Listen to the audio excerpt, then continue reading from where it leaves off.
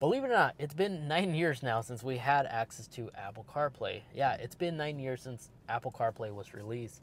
And throughout those 9 years, these are the apps I highly recommend others to at least be aware of and definitely utilize to have a nice, pleasant CarPlay experience, because CarPlay, especially when it's combo with third-party apps, makes the whole driving experience so much better. Like one of which is the Chevron app, which allows you to basically pull up to any Chevron and literally pay right here on your display. It works pretty well. Unfortunately, I'm unable to demonstrate this because we're driving an EV. I'll talk more about the car that we're using in a little bit. But with the Chevron app, so long as you have your profile set up and you have your payment of choice all set up, you can literally pull up to the gas station, select it right here, as well as look through the routes that you're taking so you can actually pull up and know ahead of time if there's a Chevron gas station on your way. Unfortunately, it doesn't show you the price though. I wish that was something they added. But once you pull up, you could tap the fuel up section, tap fuel up, and so long as you're right next to it, you can actually pay the stall right here on the dash without you having to get out and take out your wallet. Super useful. I used it a couple of times and I highly recommend, and it's free to use for this service. Now, when it comes to overall navigation, the 3 apps I recommend aside from Apple Maps is Waze. Waze is cool due to the fact that it gives you access to a large community. As we all know, Waze is basically community focused, and that's how they've been able to succeed and become a massive competitor with big brands like Google and Apple Maps. And you have all the important creature comforts, one of which is the speedometer, tells you the speed that you're going right there, as well as the speed limit of that area.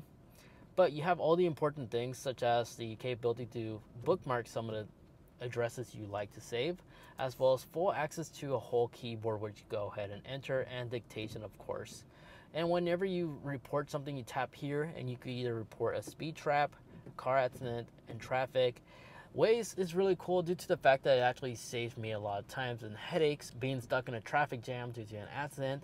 And also, since it's community driven, people will actually point out cops, so you're prepared to slow down so you don't get a ticket. So when it comes to daily commutes, I love using Waze, but when it comes to long commutes, I still reverse back to Google Maps. And this is just all due to the fact that not only does it share all the similar features that Waze has, like the bookmark capability, but I like the fact that Google Maps allows you to actually view things in satellite view. Whenever I'm driving at a new location or new spot, satellite view makes things super easy and convenient, especially when it's broad daylight. You can actually visually see the terrain, and allows me to basically predict turns a lot easier as if I'm actually a resident there. So I just like utilizing this due to the fact I can visually see bridges and lakes. And of course, you can zoom in and zoom out. You have all the important tools that a map service would typically provide. But one that's underestimated is On the Way. The cool thing about On the Way that I like the most is not only does it give you like a live overview of like the current forecast, weather conditions and stuff like that. Here you can see we have a lot of snow that's nearby me. But if we actually go ahead and enter address, oh, it even shows you little arrows of the direction the wind is pointing. It's super useful for this feature, and I like the fact that it's free. But when we actually go ahead and enter an address, for example, allow it to load. This is the beauty that I like about it, and it uses Apple Maps, by the way. It's not using like a sketchy third party, so it's pretty reliable. But here, if we actually start the route, it not only will show us our current weather condition, but as well the weather condition, how it's going to be like once we arrive. I love using this when I'm driving through the snow because I'm not going to be left off guard with my pants down or something like that. I'm able to adapt while I'm driving to the current weather conditions. So this will actually tell you the routes and the time when the weather is going to start changing while you get there to your destination. So it's pretty cool for that exact reason, which is why I think this is a very powerful app to also consider. And now another app I like using the most is Audible. Audible, I treat this like a podcast in a sense, just allows me to be entertained. So if I'm driving, I'll feel like listening to Harry Potter, I can simply just tap on it right here, or even add some podcasts. But I don't recommend using Audible for your podcast needs. But you do have your collections here. You can generalize things if you have like a large library. And since it's Audible, once a month they give you like a free book, which I like, and I really do try to utilize this as much as possible. But if you're a real podcast listener, I highly recommend at least being aware of Overcast. Overcast is super straightforward. I like using this app due to the fact that it doesn't bombard you with a bunch of random podcasts that the app recommends or suggests that you might be interested in. No, it doesn't do that. It literally keeps things simple and literally straightforward, as you can listen to your new episodes from your latest podcast, or you can tap all episodes in the podcast you have selected. You could easily navigate all the different episodes that they have. So it's super easy to navigate, and it's awesome due to that. It's literally straightforward.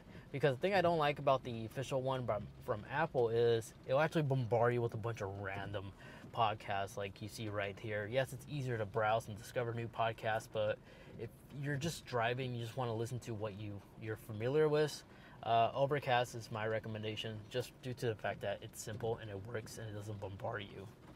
Now, another app that I recently discovered is Brave, and yes, this is a web browser app, but it works differently.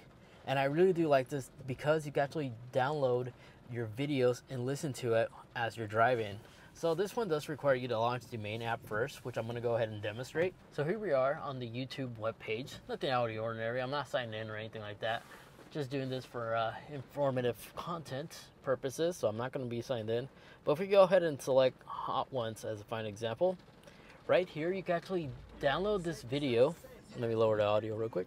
You can actually download the video, add it to the playlist, and you can actually browse your previous saved playlist on this web browser, and it will actually download the video audio so you can actually listen to it offline.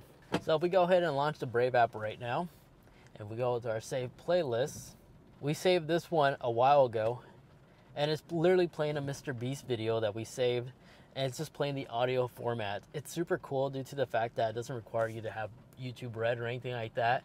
Literally any video that's on a web browser, you can save it offline and create custom playlists and listen to it later as you're driving. So that's Brave in a nutshell, and it's free to use. Now, another great app that got my attention is the new Panera bread, because here you can actually select a nearby cafe, select it, and then you could go on popular items and literally make a mobile order right here on your display. So I'm gonna go ahead and probably order mac and cheese, and we're gonna go ahead and go to cart. I'm gonna verify that I'm actually next to it first though. So that's the one we're next to. I'm gonna go ahead and select it, and we're gonna go ahead and go into shopping cart, and we order mac and cheese, our taxes, and proceed to check out. And just like that, we just made a mobile order. Now we just have to go through a drive-through and go ahead and pick up our mac and cheese that we just ordered. So that's Panera bread in a nutshell. Now, if you need to see the current weather conditions and you don't want to use that navigating app, you can always just go on Weatherology. I don't know, I can't pronounce that for some reason, but it'll actually show you the current forecast right here, so you don't have to take out your phone. You can be a responsible driver and just see the forecast right there. You can also tap on it too. It'll play like a voice brief overview of the current weather conditions. Our afternoon. Overcast tonight with scattered rain showers likely. Lows level off around 46. Winds out of the south, 30 to 40 miles per hour. So yeah, that app is pretty cool due to the fact that you could quickly just get an idea how the current weather conditions is and listen to the forecast for the upcoming days. But there's 3 crucial apps that I highly recommend others use, especially if you drive an electric vehicle or even a plug-in, and that is Electrify America, PlugShare, or ChargePoint, which is these 3. Electrify America allows me to actually get an idea how many stalls are available. So in our location right now, we're here at the Target. We could select chargers right here, and we could actually, well, if it didn't crash, we could actually start charging right here on the display. So once you get out of the car, you just plug it into your vehicle and then get back in. You don't have to take out your card or anything like that. Again, very similar to the Chevron one. But here you can also see ahead of time how many stalls are available. So very similar to what Tesla does. That's Electrify America. You have filters. You can monitor your recent charge as well as bookmark some of your favorites, and also manage your subscription plan if you are subscribed. And then with ChargePoint, very similar. You can select different chargers and see what's around. And then PlugShare is also my last resort in case Electrify America is acting funny and you look for other chargers. I have that capability. Just unfortunately it's not loading on my screen at the moment, but it does work. I've used this in the pack. There it goes. and I could actually monitor not just Electrify America, but also other third parties that might be available. That's what PlugShare allows you to do. But I primarily, for my location, I rely on Electrify America. I just have more access to it than other third parties around my area. And then other than that, all the other apps I use are pretty much standard. For music, I use basically Apple Music, or sometimes I use YouTube Music. I don't personally use Spotify. I used to have a membership there, not really. And I have Amazon Music due to the fact that it's free if you have a Prime subscription. Aside from that, there you guys have it. Those are the apps that I recommend others to at least be aware of that exist, and I highly recommend at least trying out. So I'll be sure to include them all in the video description down below. Now, more about the vehicle that I'm currently using. This vehicle was provided to me by Kia USA, and this is their brand new EV6. It's not a sponsored video, but I am utilizing this vehicle to make this video for you guys. So in case you're curious the type of car we're in an EV6, and yes, it does have the GT emblem right here for the GT switch, which allows this vehicle to go 0 to 60 in just under 4 seconds. It's a fun car. Stay tuned for the full review of that video. Aside from that, thanks so much for watching. Take care, and I'll catch you guys in the next one. See ya. Yay, I got the mac and cheese order. Let's go.